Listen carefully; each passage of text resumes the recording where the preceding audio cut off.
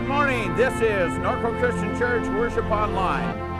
I will be continuing my series of messages through the book of Hebrews today, the gospel according to Hebrews from the cowboy's perspective. We're glad to have you with us. We'll begin our service in just a moment. God bless you for being with us today. Happiness is new creation, Jesus on me, in close relation, having a home, there is salvation, happiness is the Lord. True joy is mine, better when the teardrops start. I found a secret. Jesus in my heart, happiness is being forgiven, living a life that's worth the living, making a trip that leads to heaven. Happiness is the Lord, happiness is the Lord, happiness is the Lord. Well, good morning, and welcome to an Alton-less Sunday. So, Virtual. but it'll be interesting. We'll see how it goes, and I think you'll enjoy it. But let's first bow our heads in a word of prayer and ask God's blessing on us today. Heavenly Father, we thank you today for your love, your grace, your power, and your majesty. We thank you so much for the opportunity to come into your presence, to have you guide us and to lead us. I ask, Lord, that you would watch over this assembly, that you would bless the people that are here and those who couldn't make it. And we just ask, Lord, that we would be focused on you and that your love would shine through. We thank you so much, Jesus, for all your love and your care. It is in your name we pray, Jesus. Amen. Amen. And since Alton's not here, I'm going to do the bulletin first instead of at the end. Very retro. Good. Very retro. Very retro. We used to do that. So if you want to take a look at there, in your bulletins, we've got the current victory offering and several items there. The one thing that I want to point out is that the Bible study is going to be restarting on Wednesday nights and resuming on February 3rd. So that is this Wednesday, and we might have it might be postponed till next week, but we'll find out from Alton. We'll see what happens. Saturday, February 13th will be the men's prayer breakfast, and we would just throw that open invitation for all the men to come there and enjoy a time of fellowship. We also serve breakfast, so it's a fun time as well. But if you take a look at the victory offering goal and where we're at right now, and then we have our theme for the year. And I think that's all I need to announce, unless there's something that I've missed. Please join us in our next hymn, Hallelujah Square.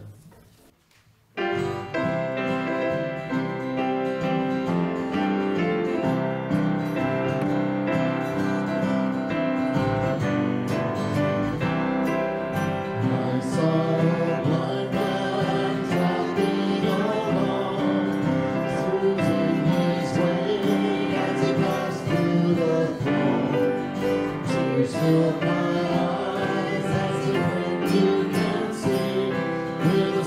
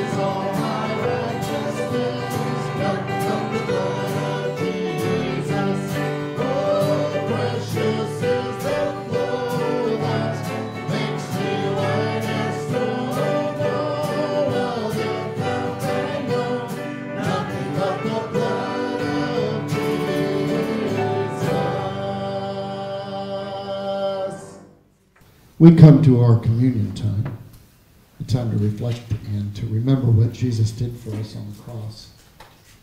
And as Ralph, are you doing the prayer this morning? Okay. As Ralph leads us in a word of prayer, prepare our hearts and minds. I'd like to ask everyone to stand, please, and join in this word of prayer. Thank you very much. Jesus, thank you for our youth group today. Jesus, thank you for our missionaries, and we pray that they will be safe to share your gospel with all who don't know you. Lord, we thank you that despite challenges, we have the joy that you offer each day. Thank you for America's democracy, and we pray that we will keep our freedom to express our views. We pray that any person losing their jobs will not lose the ability to provide for their families. We pray that jobs will not be lost at the expense of misguided policies of any government leaders, and that their actions will be led by rational and honest thinking based upon the principles of our Bible. Thank you, Lord, that despite forces to the contrary, we keep America pro-Christian. Thank you for Pastor Alton's message today, and we pray that will affect not only what we think, but what we do. Thank you for all that are a part of our church. In Jesus' name we pray. Amen. If you haven't picked up your communion, it's in the back table there. And as we sing this song, please partake of communion.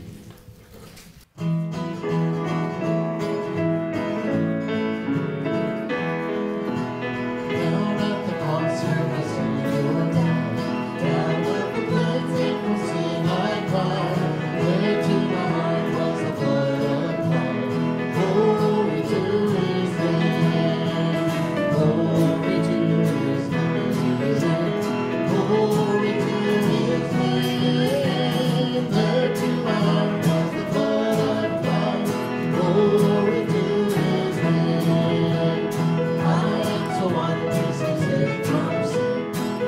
Jesus so sweetly abides within. There at the cross where he took me in. Glory to his name. Glory to his name. Glory to his name. There to my heart was the blood applied. Glory to his name. Oh, precious fountain that saves from sin. I am so glad I have entered in. There Jesus saves me and keeps me clean. Glory to his name. Glory to his name. Glory to his name. There to the heart was the blood applied. Glory to his name. Come to his mountains, O ancient saints. Gospel was all at the Savior's feet. Mountains today and the day complete. Glory to his name. Glory to his name. Glory to his name. There to my heart was the blood applied. Glory to his name. You may be seated.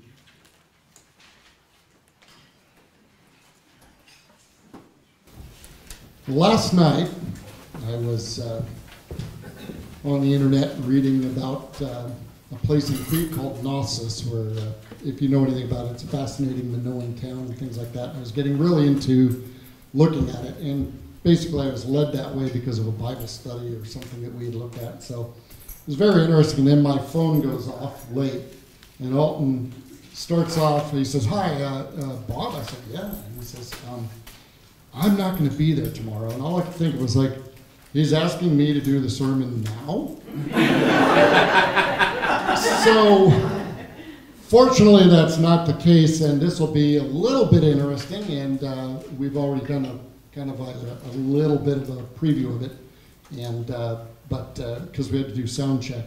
But Alton is here. I'm pretty certain that His mind is on us right now, but hopefully he's sleeping. So I will let him talk to you.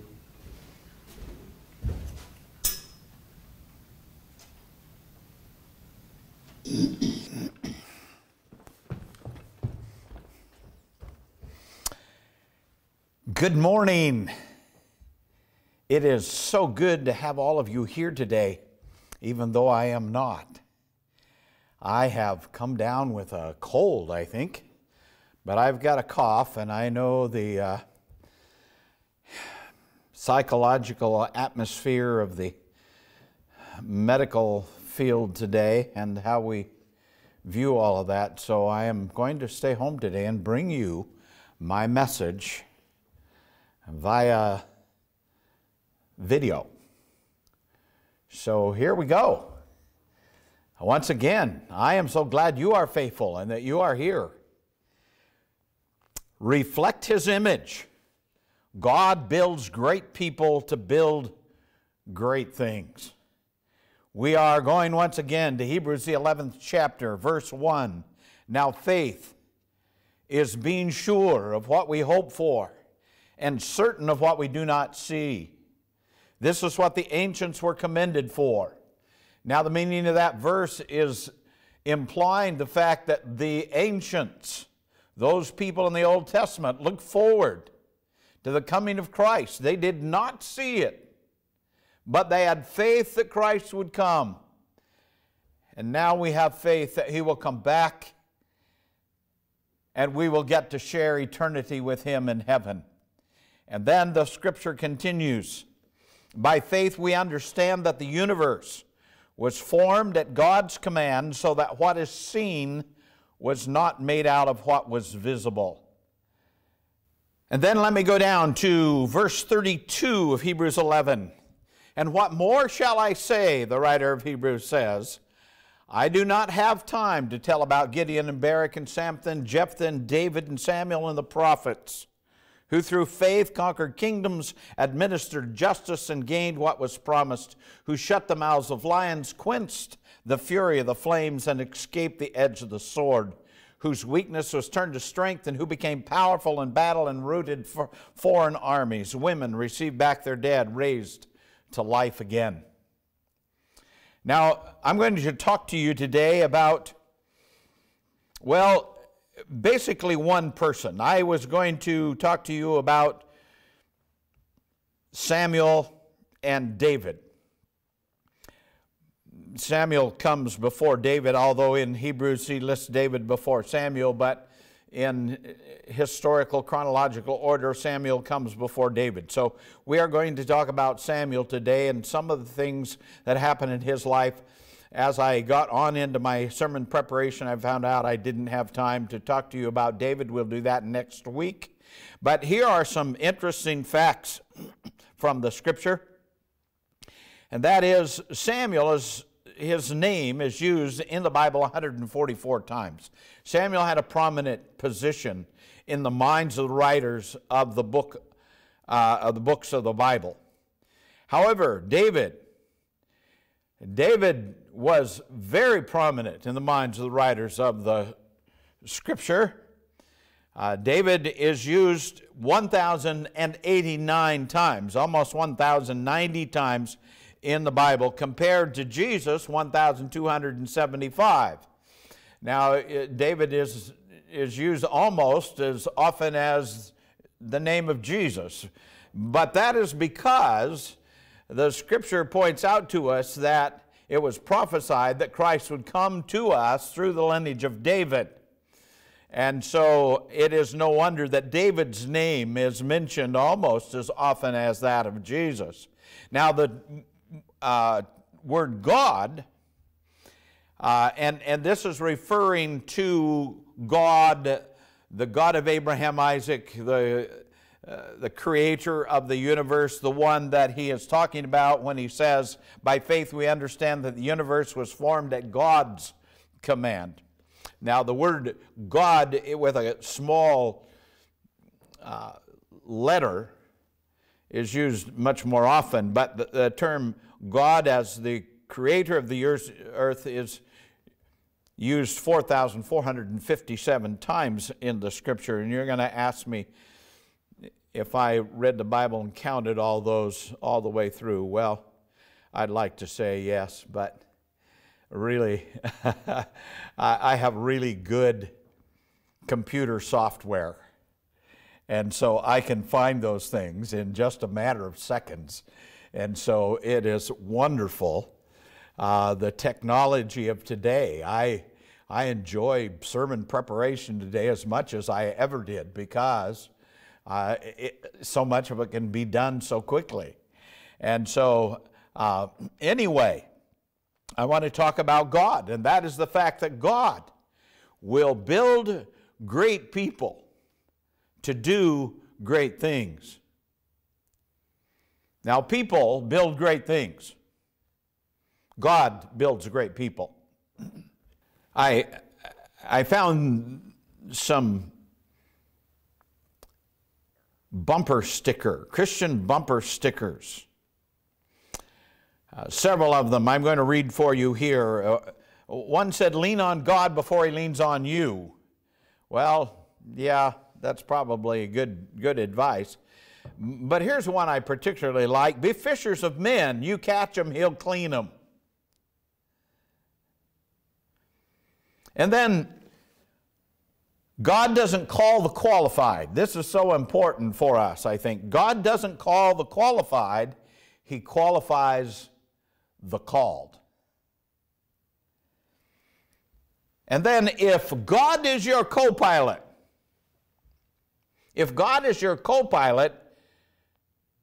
swap seats. Why do we want God as our co-pilot? Let Him be the pilot. And then here's one. Most people want to serve God, but only in an advisory capacity. We know a lot of people in the world like that. And prayer, I just think this is so descriptive of so many of our prayers in the world. Don't give God instructions. Just report for duty. I love that. And then, last of all, we don't change the message. The message changes us. Mankind has done some great things in this world. We have invented ways to cross massive rivers.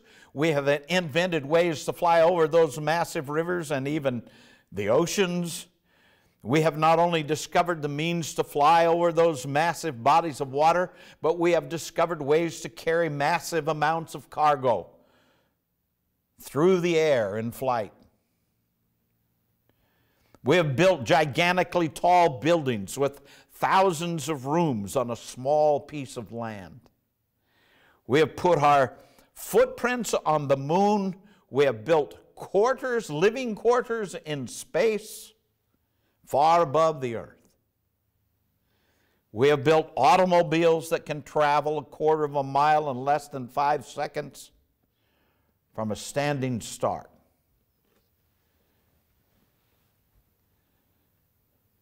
We have built submarines that can allow mankind to live underwater for days, weeks, and even months. In fact, today's submarines can stay underwater for longer than 3 months. But what limits them is not the submarine's ability to stay there, but they usually carry only enough supplies and food for 3 months. So the crew has to come up for food rather than the sub for fuel. We can talk to a person on the other side of the world in real time.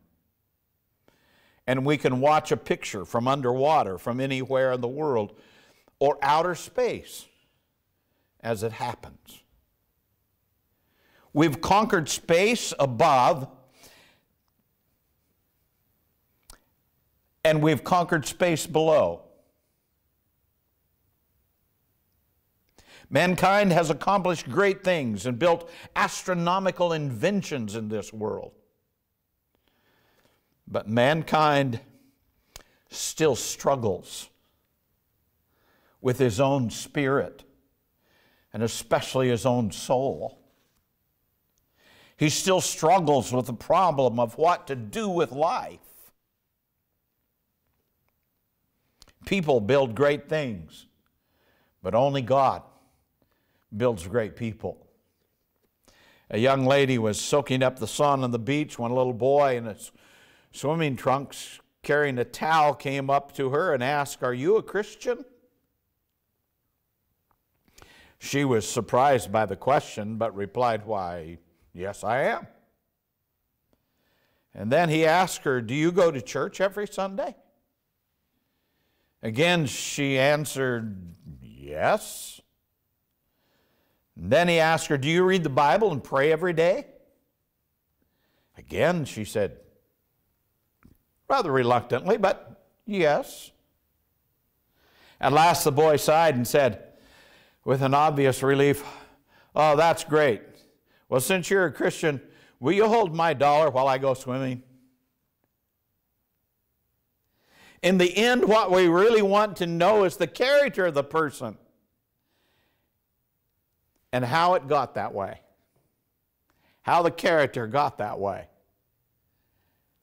I come to two lives surrounded by several other people whose character was built by the will of God. And like I said, I was going to talk to you about Samuel and David, but I'm going to talk to you about Samuel and Saul because Saul is interwoven into Samuel's life. And I found it difficult to get away from Saul as I studied Samuel this week. So let's begin with Samuel in the first book of, guess what? Samuel. In the first chapter, we find how Samuel came into the world. But just who was Samuel? In order to help us understand the importance of Samuel's life, let's refresh our minds about the history of Israel.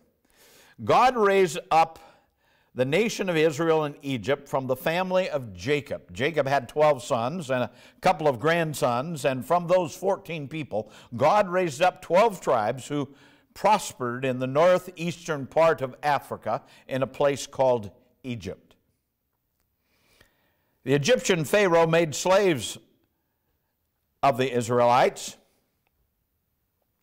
and then he provided leadership. God provided leadership through the person of Moses, who helped the Israelites become free from their oppression. God, in his miraculous way, led the Israelites to freedom to a desert land known as the Sinai Peninsula. There they wandered around for 40 years because they wouldn't trust God enough to even go into the land of Canaan that God had promised them earlier. Finally, after 40 years of Moses' leadership, a man by the name of Joshua led the people into the land of Canaan. During those first several hundred years in Canaan, God ruled through the leadership of leaders called judges. These men were basically ruling lawyers who knew the laws of God well and had enough wisdom to help the people stay within God's will. Well, at least part of the time, as we found out last week. 40 times in the Old Testament, the Scripture says that the people or one of its leaders did evil in the eyes of the Lord. 4 of those judges were Gideon, Barak, Samson, and Jephthah, of whom I spoke the last 2 weeks and are mentioned in the 11th chapter of the book of Hebrews. But the people of Israel were not satisfied with following God's way. They looked at all the nations around them and all the kings, so they wanted a king as well. As a result, God yielded to their own free will, and they got a king. Now, through various means, God had some involvement in choosing their kings. We'll talk about how that came about in a moment. And God chose a man by the name of Saul to be their first king. At first, Saul was a good and humble man, But the problem with kings was that they were not good theology lawyers. They did not know the laws of God well enough to apply those laws to themselves or to the nation they led. So a little at a time, Saul's power went to his head. And another problem arose that often arose with kings. Almost every king always wanted one of his own descendants to become the next king. This is where the prophets come in. It is also where Samuel comes in. Samuel, in a very political way, became the first prophet of Israel. Samuel and the other prophets helped try to keep the kings in line with God's laws. And the prophets of that day had almost as much success in doing so as the preachers of the White House these days have. Now here is the beginning of Samuel's life. Samuel's father, Elkanah, Elkanah, had two wives, Hannah and Peninnah. I guess he liked women with lots of N's in their names because those two names have 5 N's in them. Now one of the wives, Peninnah, had several children, but Hannah had no children. She was barren. She could not bear children. And so every year that Elkanah would go to make his sacrifices to the Lord, both of his wives would go with him. Elkanah would give more of the meat from the sacrifice to Hannah than he did to Peninnah because the scripture says he loved her, indicating that he probably loved her more.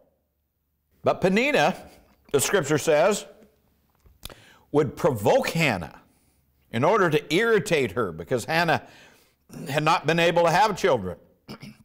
And the Bible says she did this year after year. In fact, the Bible says her rival provoked her till she wept and would not eat. Her husband tried to console her, but it did little good. One year they were worshiping at the temple of the Lord, the scripture says, where Eli the priest was serving. The scripture says, in bitterness of soul, Hannah wept much and prayed to the Lord. She promised God that if he gave her a son, he would dedicate him to the Lord. Her prayer was so fervent that Eli thought her to be drunk, and so he got up from his seat and approached her and said, "How long will you keep on getting drunk? Get rid of your wine." But Hannah assured Eli that she was not drunk. She was praying fervently to the Lord. The Bible says in the 20th verse of 1 Samuel chapter 1, so in the course of time, Hannah conceived and gave birth to a son. And she named him Samuel, saying, because I asked the Lord for him. When Samuel was old enough, but still very young, Hannah took him to Eli, the priest, who a few years earlier saw her praying and thought her drunk. She said to him, as surely as you live, my Lord, I am the woman who stood here beside you praying to the Lord. And 1 Samuel, the first chapter, verse 27 says, I prayed for this child, and the Lord has granted me what I ask of him. So now I give him to the Lord. For his whole life he will be given over to the Lord. And the scripture says he worshiped the Lord there, meaning Eli. Eli, worshiped the Lord. And Samuel grew up under the instruction of the priest Eli, and he became the first real prophet for the nation of Israel, and perhaps the greatest of all prophets of Israel. Samuel's birth came out of the desperate humility of Hannah. At least you might say Hannah's desperation certainly had influenced her humility. She simply wanted to have a child. If it were not bad enough that she could not bear children, she had the problem that other women made fun of her for not being able to do so, especially Elkanah's other wife, Peninnah. You'll discover that many men in the Old Testament had more than one wife. That does not mean that God approved of that relationship. Adam was given one wife created by God.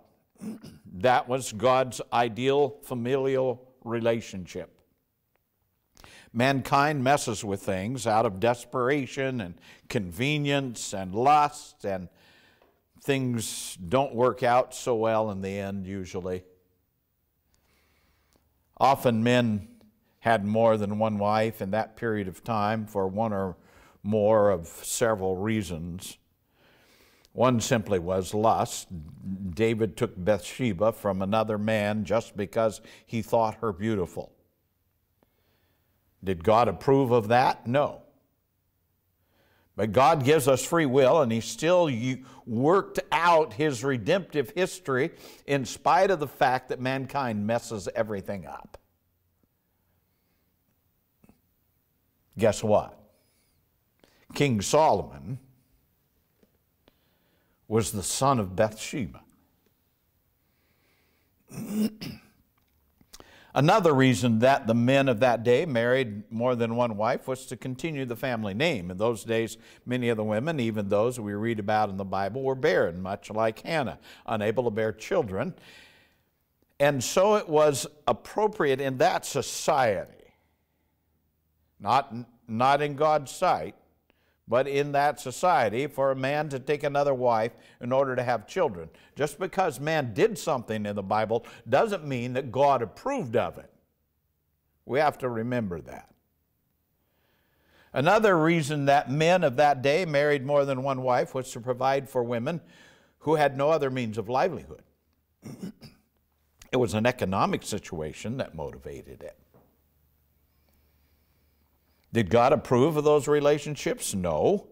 But God carried out His redemptive history even though man exercised his own free will.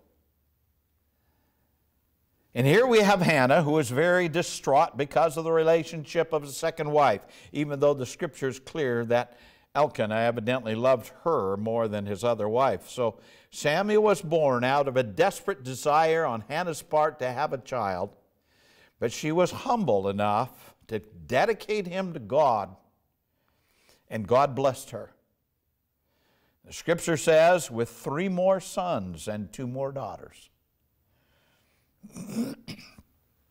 Because both Samuel and his mother Hannah lived their lives in humility toward God, God did great things in their lives. God did great things with Samuel's life, and He led Samuel as both a judge and a prophet of Israel. Samuel was a true theological lawyer for Israel. But Samuel grew up, and his sons did not follow in the way of the Lord. So the people of Israel asked for a king. And so be careful. God may bring or build humility from your greatness. 1 Samuel, the 8th chapter, verse 4. So all the elders of Israel gathered together and came to Samuel in Ramah. They said to him, "You are old, and your sons do not walk in your ways. Now appoint a king to lead us, such as all the other nations have." But when they said, "Give us a king to lead us," this displeased Samuel. So he prayed to the Lord.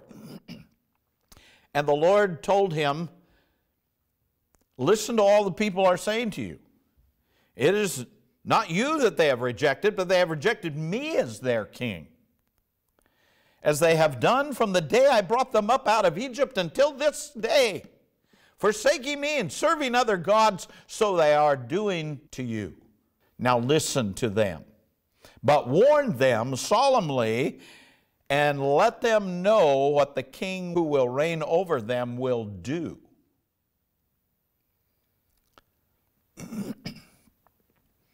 So the scripture says Samuel told all the words that the Lord had said to him to the people who are asking him for a king.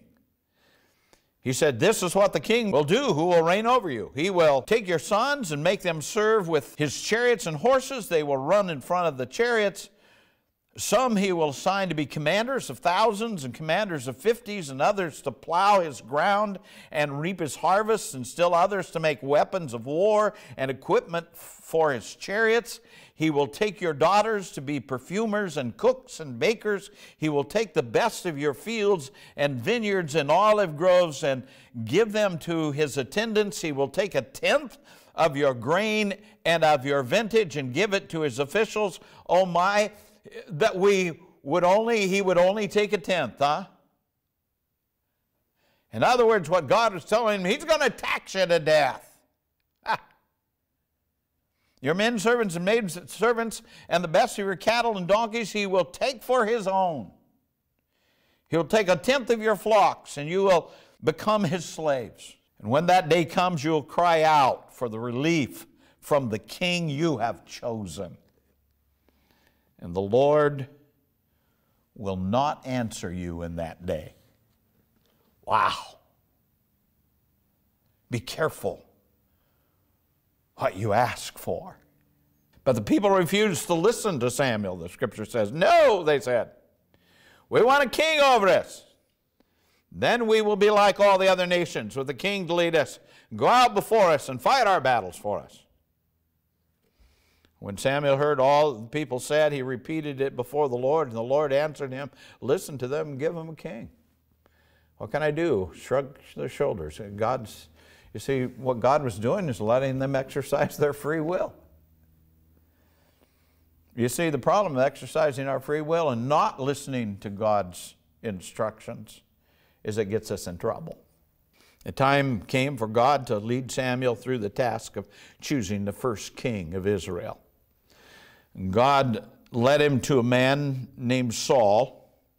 Don't confuse this Saul of the Old Testament with the Saul of Tarsus in the book of Acts in the New Testament. They are completely two different men from different periods of time. The story of Saul, the first king of Israel, begins in 1 Samuel, the 9th chapter. Saul and one of the family servants had gone looking for some donkeys that the father had lost. The father had asked his son Saul to go find the donkeys. And so Saul and the servant, they had wandered from town to town looking for the donkeys and had not been able to find them. And finally Saul says to his servant, "You know, it's getting late. We'd better head home, or my father will begin to worry more about us than he is about our donkeys." The servant said, "Just a little while longer, because I know a man in the next town. He's a man of God, and we'll try to find him and ask him if he's able to help us find our donkeys." So to shorten the story just a bit, they did find Samuel, the man of God, in the next town. Samuel told Saul not to worry about the donkeys. They had been found.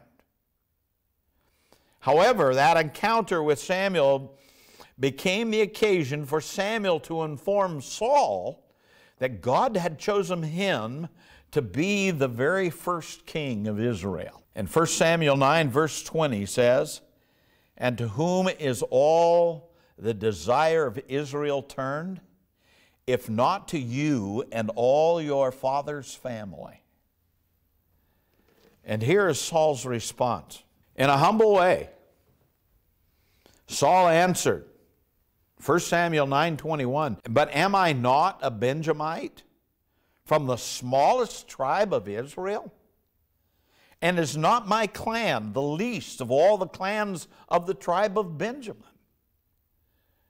Why do you say such a thing to me?" I don't have the background to be a king. The scripture says in 1 Samuel 10 verse 6, "The Spirit of the Lord will come upon you in power, and you will prophesy with them, and you'll be changed into a different person. And then in the 11th chapter of 1 Samuel, the scripture says in verse 9, as Saul turned to leave Samuel, God changed Saul's heart, and all these signs were fulfilled that day. And when they arrived at Gibeah, a procession of prophets met him. The Spirit of God came upon him in power, and he joined in their prophesying. And when all those who had formerly known him saw him prophesying with the prophets, they asked each other, what is this that has happened to the son of Kish? Is Saul also among the prophets? When Saul got home from looking for the donkeys, his uncle asked him, where have you been? And Saul answered, looking for the donkeys. Looking for the donkeys. And then Saul also told his uncle that when he couldn't find the donkeys, he went to find Samuel. And Samuel found him and helped him find the donkeys. The scripture says in 1 Samuel 10, verse 16, Saul replied, he assured us that the donkeys had been found. And then that's the end of quote. And then the scripture says, but he did not tell his uncle what Samuel had said about the fact that they wanted to make him king of Israel. The whole revival had started in Saul's life that he did not share with his uncle or his family. And when Samuel came to town to anoint Saul king, they could not find Saul. They finally did find him hiding among the baggage of the last airline flight from L.A. I don't know where the baggage came from. That scripture just says they found him among the baggage. Now Saul was a head taller than everybody else in town. And so his head was probably popping up among the baggage somewhere, so they found him.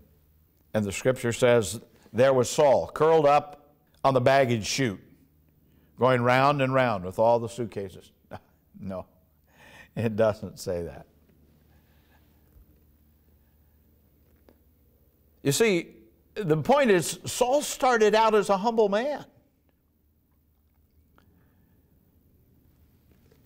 But as so often happens, power and glory and fame destroys the humility of the soul. Listen to what happens after Saul has been in power for really not so very long. 1 Samuel 15 says, then the word of the Lord came to Samuel,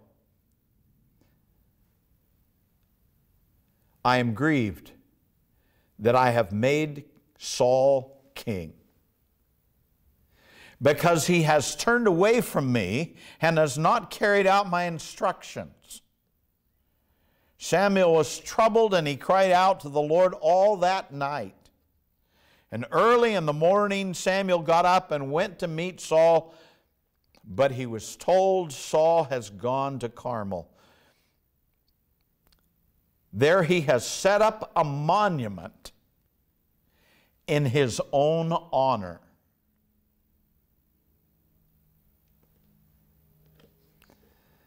Saul had turned away from following the precepts of God and turned to following his own. Fame and glory had destroyed the humility of the soul. Eventually Samuel came to Saul and said, because you have rejected the word of the Lord, he has rejected you as king. And that will bring us to David, of whom I will speak next week. But let me conclude my message today with this. God builds great people to build great things. But man cannot build great things unless God has built great people. Humility is not a state of being passive. Humility is simply willingness to obey God in whatever He asks of us. Humility is being able to let God be the pilot instead of the co-pilot. There's a story about a woman named Gladys Allward.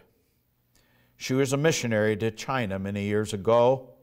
She was forced to flee when the Japanese invaded Yangqing. But she did not want to leave her work behind. With only one assistant, she led more than 100 orphans over the mountains toward what was known at that time as Free China. In their book, called The Hidden Prince of Greatness, Ray Benson and Renelda Hunsicker tell us what happened. During Gladys's harrowing journey out of that war-torn Yangqing, she grappled with despair as never before. After passing a sleepless night, she faced the morning with no hope of reaching safety with her 100 orphans. A 13-year-old girl in the group reminded her of the much-loved story of Moses and the Israelites crossing the Red Sea. "But I'm not Moses," Gladys cried in desperation. "Of course you aren't," the girl said, "but Jehovah is still God." When Gladys and the orphans finally did make it through, they proved once again that no matter how inadequate we feel, God is still God and we can trust in Him. More importantly, we must trust in Him. God builds great people to do great things, but if we forget God, our greatness may crumble under the pressure of our arrogance, as did that of Saul. It is invitation time. Let's pray together. Father in heaven, I pray for our church. I pray, Lord, for those who are faithful to you, that you might bless them in this special day and this special way. I pray for the continued strength of their faith. I pray, Lord, for those who need to put you first in their life. So thank you for the time we have to offer this invitation, that those who want to place their faith and trust in you may do so this day. Thank you, Lord, for loving us. For it is in Jesus' name I pray. Amen. If you have a decision to make for Christ, come as we sing together.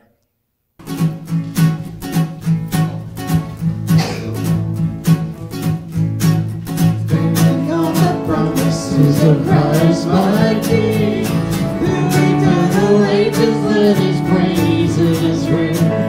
Glory in the highest, I will shout and sing, standing on the promises of God.